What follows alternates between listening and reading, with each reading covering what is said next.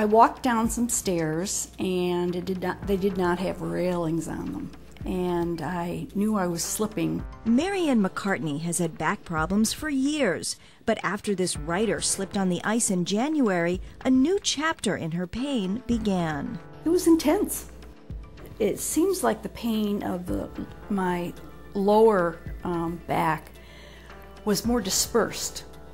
This was just like a constant hammer. You can see that the vertebral body is crushed down, and there's this thin bone here now versus the nice tall bones here. Dr. Kevin McGuire, co-director of the Spine Center at Beth Israel Deaconess Medical Center, says spinal fractures like this one are becoming a major problem as the population ages. In fact, 1 in 2 women and 1 in 4 men over the age of 50 are at risk of spinal fractures due to osteoporosis. It's a condition where bones in the spine become porous, weak, and brittle, causing them to easily break and collapse. One of the more common things that I hear is the vacuum cleaner. I was picking up the edge of the rug with the and vacuuming under it, and I had acute onset of back pain.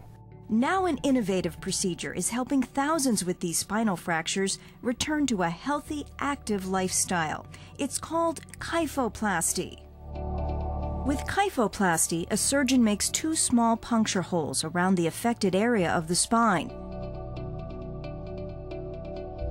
With the help of X-ray guidance, a tiny balloon is inserted and inflated inside the spinal fracture itself, restoring the vertebral height. Then the cavity is filled with bone cement to form an internal cast. You can think about putting the cement in the vertebral body as if you were placing grout between tiles on a floor. It's not a glue, but it offers stability in the same way grout offers stability to the tiles on the floor.